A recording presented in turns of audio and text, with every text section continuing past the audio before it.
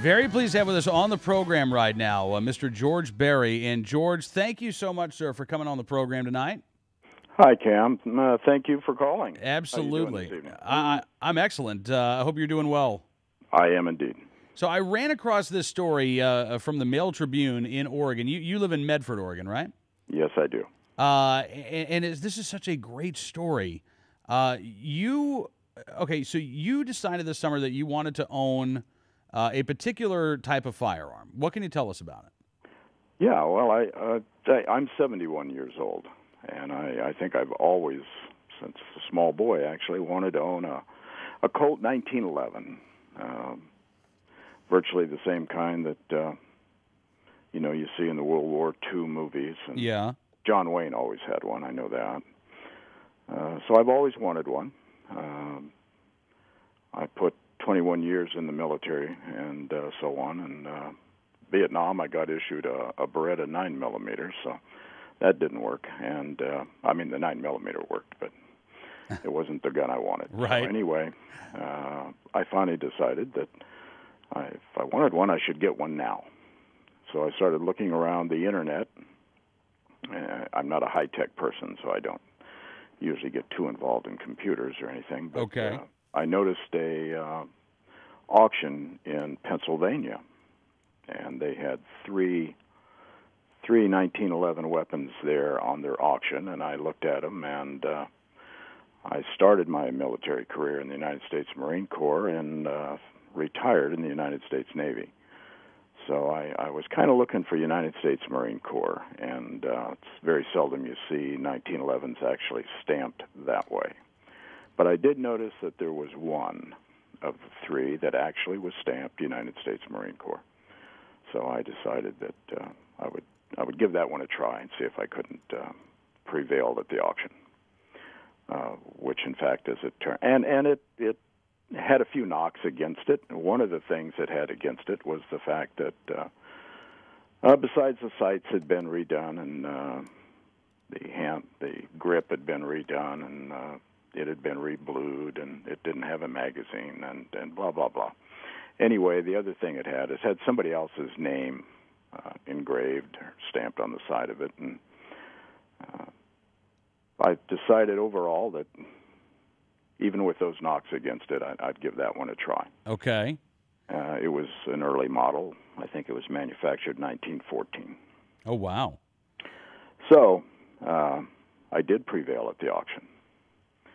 And I had spoke to my cousin out in Florida, Bob Robinson, and who's a real gun guy. Relied on his input a lot. Okay. And he said, okay, it's got a name on it, so what? And that's a little knock, but it's probably not going to be too much anyway. So it sounds like you made a great deal. You got it for a fair price, and in fact, I got it for a really fair price. I think everybody else was looking at that and deciding they were going to save their money on that one and put it towards the other two. I know one of them sold for $4,000, the other one for $6,000. Wow. And I paid, like $1,000. Oh, wow. So I was happy.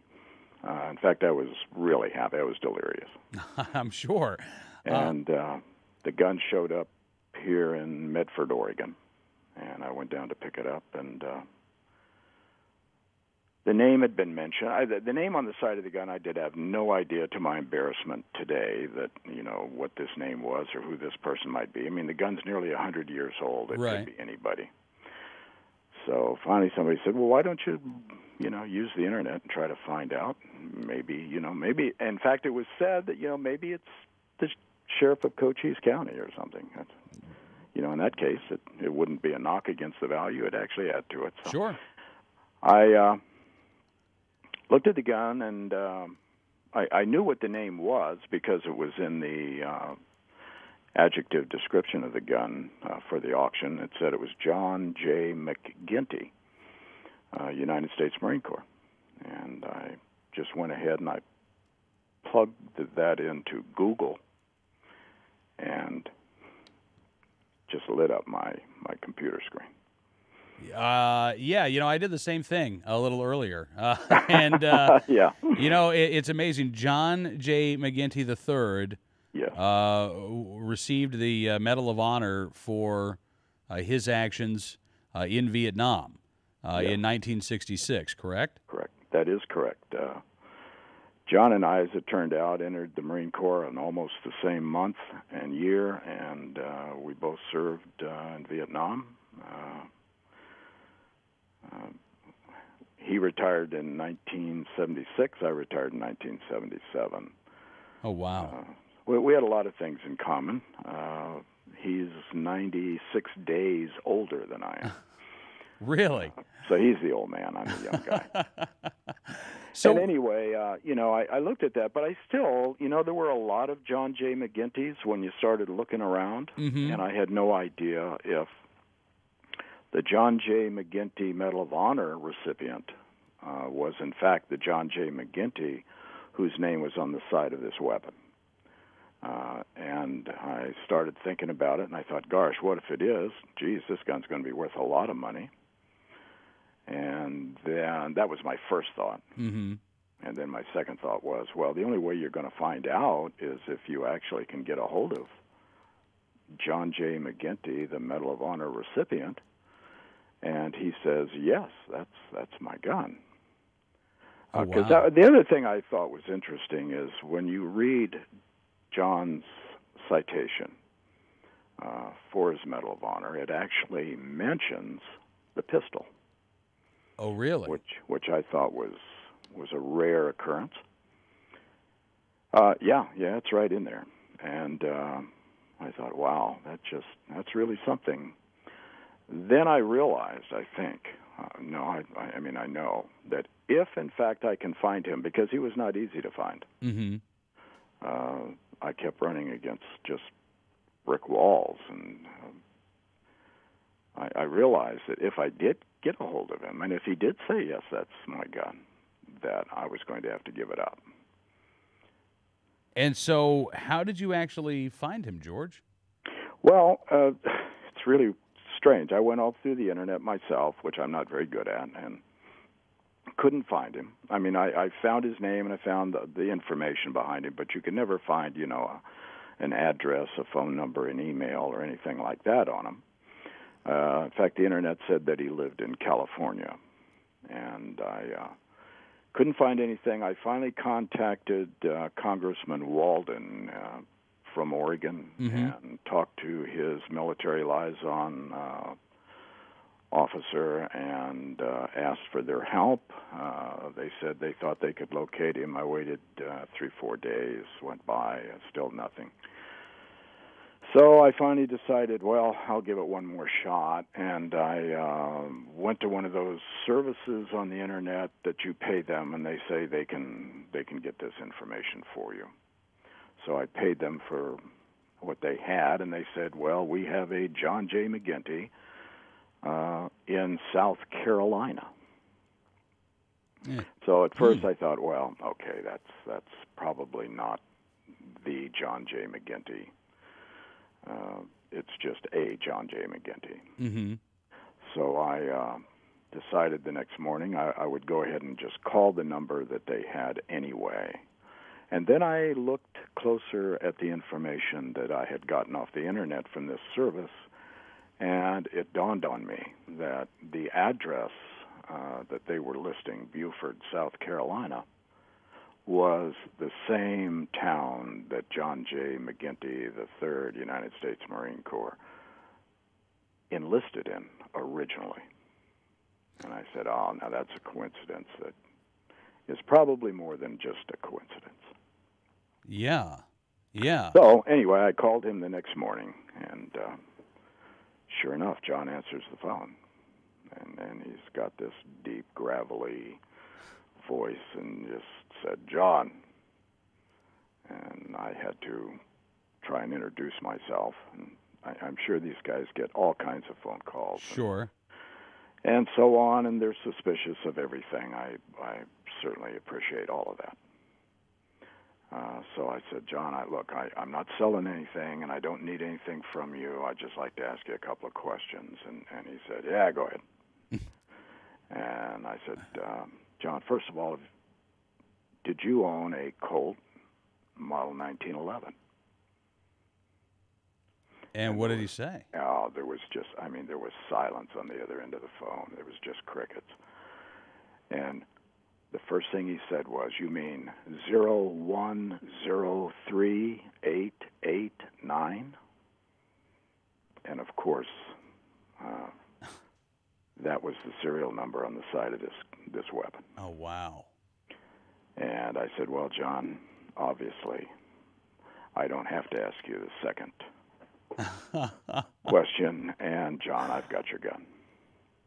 That's incredible. And so, what was his response? Well, his response, actually, I almost don't want to tell this part of the story.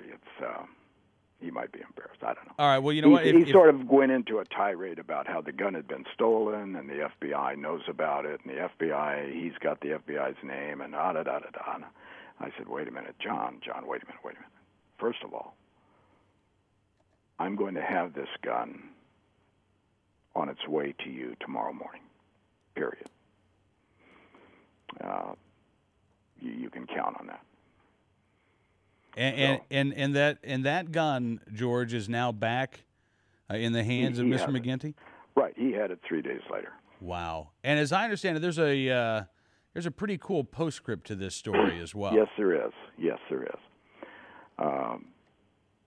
John asked me if I get my receipts together, he'd write me a check for whatever the cost of, that I incurred in obtaining the weapon. And I announced to him that I really didn't want his money, and I really wanted a 1911.